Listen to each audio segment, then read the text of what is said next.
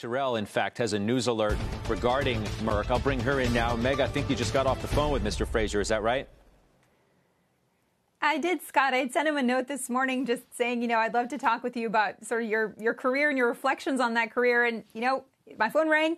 It was Ken Frazier. We had a 20-minute long conversation where he really reflected on what he'd accomplished at Merck, but also what comes next. He said public service is what's in his future. There's been speculation he might run for office. He said that is not currently in his plans. Not in my plans was his exact quote on running for office. He said public service does not have to involve politics. His passions and focuses have involved equity, justice, and education. He, of course, is a co-founder of the 110 initiative to close the opportunity gaps for Black Americans.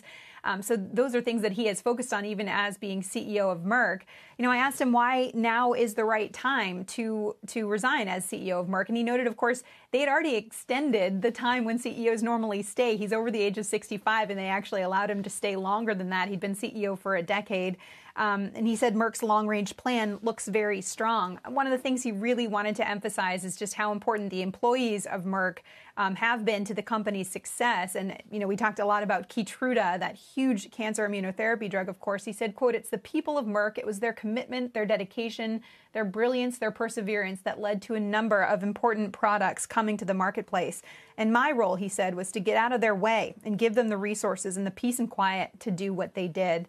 He was one of the last employees, if not the last, to be hired by Roy Vagelos, who's that legendary CEO of Merck.